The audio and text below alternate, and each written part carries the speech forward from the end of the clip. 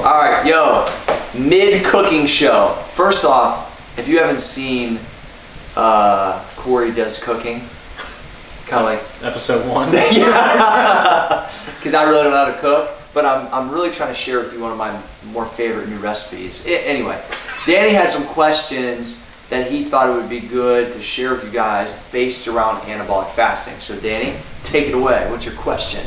Well, basically, if you're new to the website or if you're unsure of where to start, just kind of generally, who is this diet for, or who's this lifestyle for?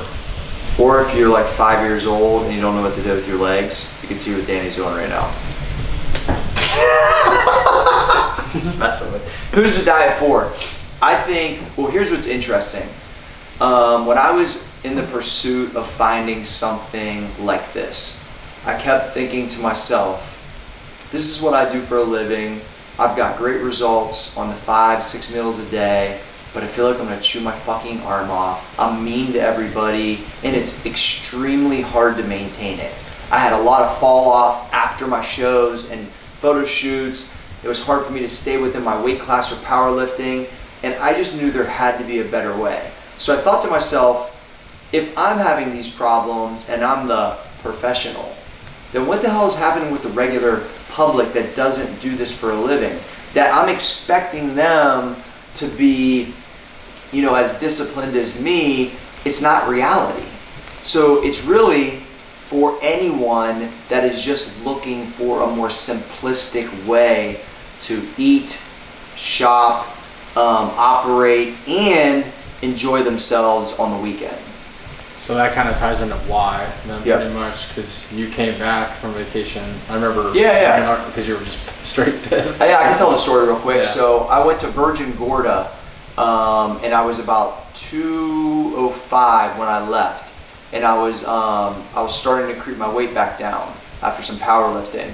And I remember I came home, I was like 218 or 216, and I was like, what the fuck? Like, I need to find a better way. And that's where I was like, you know, especially we have anabolic fasting vacation rules, and I just like, I need a way to be able to live and then be able to teach it so people can really operate out here and get real results. And that was, yeah, I came back from vacation, I was just so mad at myself, mad at the process, and like in pursuit and search for a better way.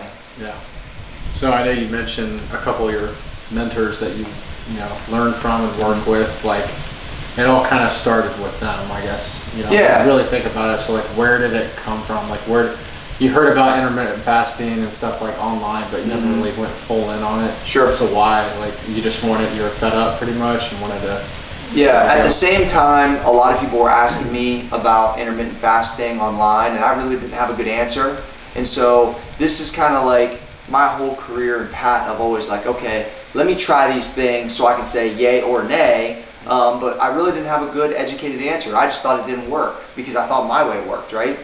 And then, you know, I studied the anabolic diet from Dr. Mario Di Pasquale, who taught Dr. Eric Serrano, who was a local guy, but it's worldwide known for amino acids and high-fat dieting and training. And I had learned from those two guys to where Dr. Mario Di Pasquale is so smart. When I would email him things I was doing, protocols I was trying, things he wanted me to try, when he would email me back, I would have to do research on the internet. The dude was so smart just to be able to email him back or ask Dr. Serrano what the hell he was talking about. And Dr. Serrano confirmed when this dude would teach, even with MDs, shit would be over their head. He was so smart. But what I loved about Dr. Mario Di Pasquale was he wanted to create drug-like responses in drug-free athletes, as did I. Dr. Serrano understood the application with amino acids and different supplementations and high-fat dieting alongside training too. So these two guys were super influential on me finding this out. Now I had followed each of both the things they kind of hung their hat on and found some holes in it, not being disrespectful, but it just didn't work for me.